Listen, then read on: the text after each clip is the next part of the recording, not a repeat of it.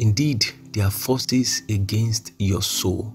There are forces trying to destroy your home. There are forces trying to destroy your life. And these forces are not having real bodies. These forces are intangible. You cannot touch them. You cannot feel them. So you need a God who said that you should dwell in the secret place with him. You need that God who said that you should come to the shadow of the Almighty, to come to his shadow, and shadow is intangible.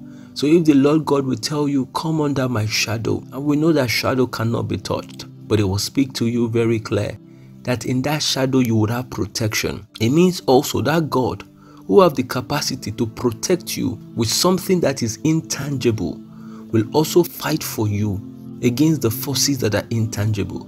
The God who have said very clear that he will be with you, he will guide you, and he will protect you. The one that says he will lift you with his own mighty hand, and you have never seen that hand before. The God that is called the invisible one. That God can also fight your invisible battles.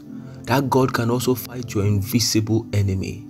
It is time that you arise and tell him, Lord, take over. These forces against my soul, these forces destroying my home, these forces that are causing me to do things that are crazy, these forces that are causing me to do things that I end up regretting, these forces that causes me to do things that I cannot explain. I know this is not me. I know in my heart of heart, I don't want to do these things I'm doing. It means that there are forces controlling you that you do not know, but the Lord will control them. He will deal with each and every one of them, and he will bring the victory to you, because the Lord knows how to deal with the enemies that wants to destroy the elect. He said that the vengeance is his. And I want you to come to that point of letting go and saying, God, please fight these battles. You know where to go to. You know how to do it. Please do it and bring the victory. I am down. I'm disquieted. My heart is heavy. I'm crying night and day, and I cannot entirely say the reason why I'm crying, but I know I'm sad. I know I'm not happy. Lord, please step in and do all those things that is causing my soul to be disquieted. Lord, please step in and deal with all of these rulers of this age for me, and the Lord will fight in this battle.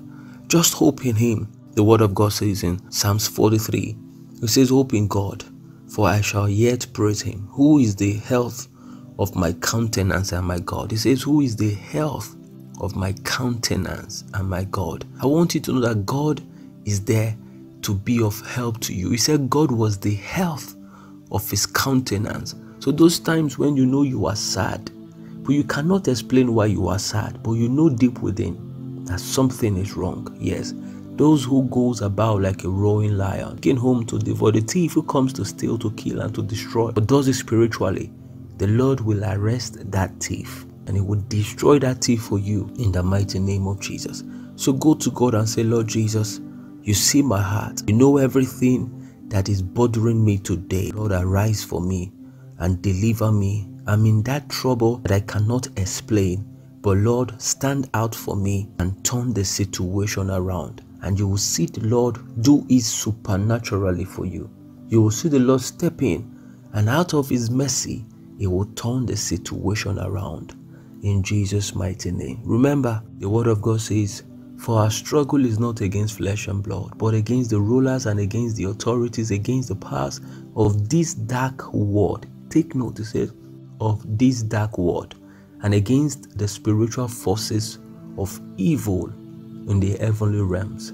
God will deal with every of this evil, and he will bring you that liberation that you need in the mighty name of Jesus.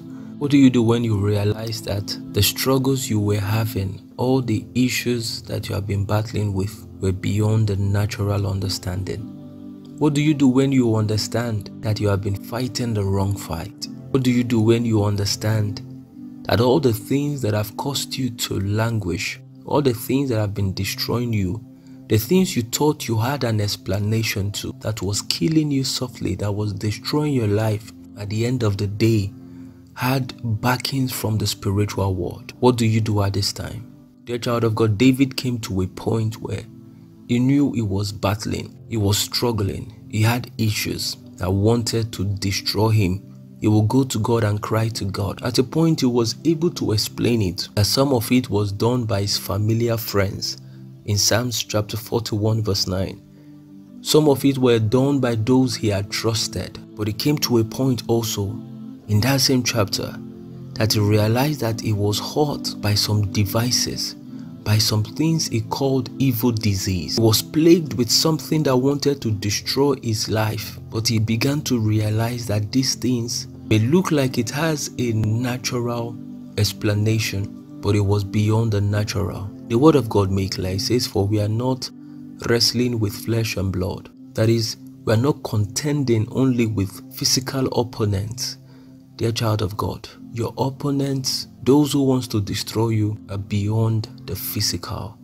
And you must understand this today. They are beyond the people that you can see. The world that we live in is more spiritual than it is physical. So you need to come to that point of guarding yourself, of putting yourself together, and receiving that strength, the supernatural and spiritual strength that you need. Because the devil who comes to destroy, to kill, do not come in a physical form. It comes in a spiritual form. The word of God says it goes about as a roaring lion, seeking whom it may devour, seeking whom he wants to destroy, seeking whom he wants to end their destiny. But do you know one thing, dear child of God? It doesn't come against you physically. It comes sometimes mind. It comes sometimes speaking to you to do some things that are crazy, and you cannot explain how everything began to go off for you. Dear child of God, your fight is beyond humans. Your fight are against forces.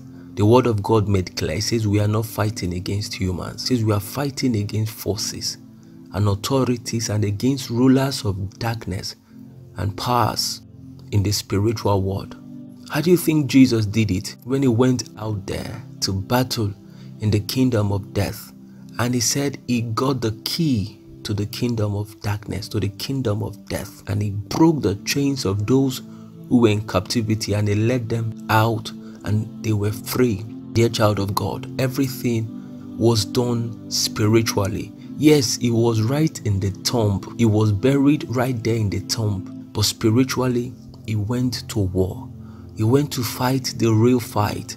And that was against the spiritual host of wickedness. You need to rise up and tell God to strengthen you. Sometimes you may get to the place where you are sleeping and you are in the dream, and God will begin to bring victories to you. You will see yourself in the real battle, and it will give you that victory.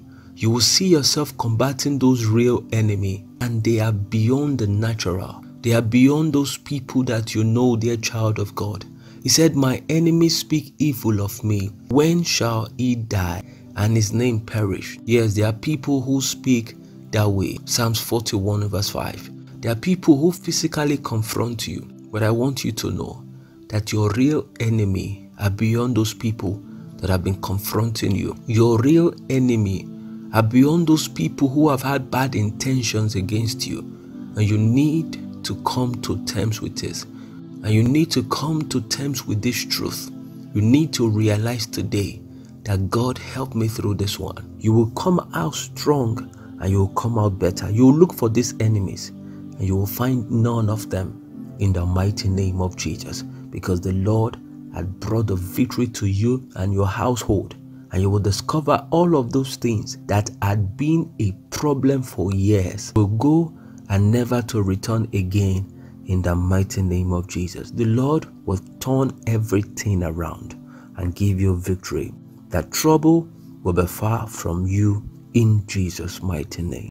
Jesus was speaking, and then he said to them, men ought always to pray and not to faint. Dear child of God, it is important that you take prayer seriously.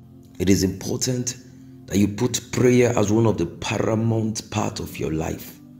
Dear child of God, it is important that you make prayer a part of your existence. You make prayer a part of your life. The truth is, your spiritual life would always be measured by your prayer life. The moment you notice that your prayer life has begun to suffer, the moment you notice that your prayer life has begun to dwindle, dear child of God, the moment you notice, the moment you see that you are fainting in prayer I want you to know that something is already being affected in your growth, and you need to do something quickly about it. Jesus was speaking to them in Luke 18 verse 1, and he said to them, men ought always to pray and not to faint. Dear child of God, you need to make up your mind that you will not faint. You need to make up your mind that whatever the situation is, you would always pray. It says men ought always to pray and not to faint. You ought to come to that point that you are increasing your strength every day in the place of prayer. The word of God says, if thou faint in the day of adversity, thy strength is small. In Proverbs 24 verse 10, it said, thy strength is little. Dear child of God, you need to make up your mind that every day you will be growing in strength, that every day you will see yourself advancing in the things of God.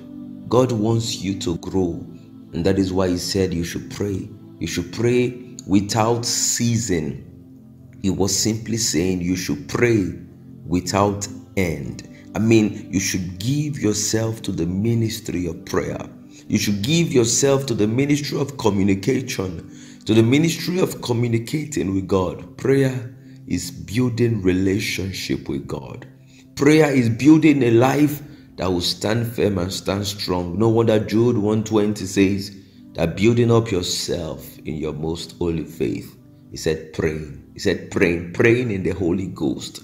Prayer is one way that you will build your life in God. Dear child of God, prayer is one way that you will be firm. Prayer is one way that you would be strengthened. Prayer is one way that you will find your balance. So do everything to make sure that you labor in the place of prayer. Do everything to make sure you are consistent in the place of prayer.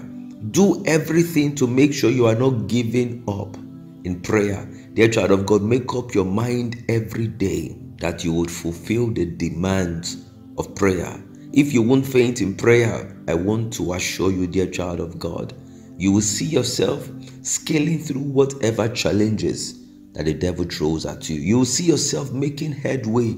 You will see yourself having successes in life. But what the devil does is he will do everything to keep you from praying, because he knows that every time he sees you pray, you are building a wall around yourself. He knows that every time you pray, you would overpower him. He knows that every time you pray, he would not be able to succeed against you. So what the devil does is to see that he affects your prayer life. Dear child of God, make sure you are not allowing anything whatsoever affect your life of prayer. Did you notice that it was when your prayer life got weaker that your defenses against the wiles of the enemy, against the wiles of the devil, began to break down? The moment you became faint in the place of prayer, you discover things began to happen around your life. You began to fall unnecessarily. That was why Jesus said to them in Matthew 26 verse 41, he says, pray so that you won't fall. He says, pray so that you won't fall into temptation. Child of God, make sure that in all that you are doing, nothing is affecting your prayer life. Nothing whatsoever is affecting your prayer consciousness, because that is how you build up your life. That is how you build up your stamina. That is how you build up your strength. It says building up yourself in your most holy faith, praying. It says praying in the Holy Ghost. Dear child of God, may the Lord restore your prayer consciousness.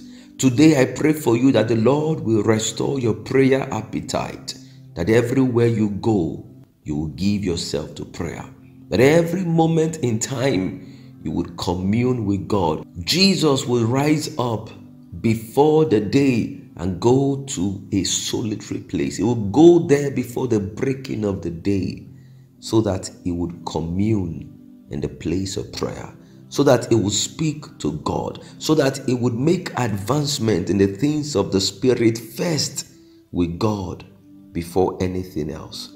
And the scripture made us to know in Psalms chapter 5 verse 3, it says, my voice will come to you in the morning. O Lord, in the morning will I send my prayer to you and keep watch. He said he will send forth his prayer to God every morning. That was one of the first things that will come from him. That is his voice of prayer. Dear child of God, make this a habit. Make this a daily routine. Give God your prayer, because this is how you command your day. This is how you set the day in place. This is how you structure everything that you are supposed to get. Make up your mind today that your prayer life will not suffer anymore. Just ask God for the strength. Ask God for the ability. Ask God for the special grace, and God will give it unto you. So like the apostles will say, we will give ourselves to the ministry of prayer. We'll give ourselves to the communion with God in the place of prayer and in the word. And this is how they stood out. I pray for you that you'll be able to say this as well. You'll give yourself to prayer. You will grow every day in the place of fellowship and in the place of communion with God. I pray for you that every day your prayer appetite would be increasing in the mighty name of Jesus. It doesn't matter what is draining you. It doesn't matter what is taking the best out of you. You will tell yourself, I would maintain prayer. I will give myself continually. I will remain steadfast. I will remain unmovable. I would remain unshakable. And I want to assure you, God will strengthen you. God will see you through, and God will sustain you till the very end. I pray for you that God will give you the special ability that you need to stand strong and to stand tall in the mighty name of Jesus. You will be greatly blessed, and the Lord will give you all that you need to sustain in Jesus' mighty name. It is well with you, beloved. God bless you, and shalom.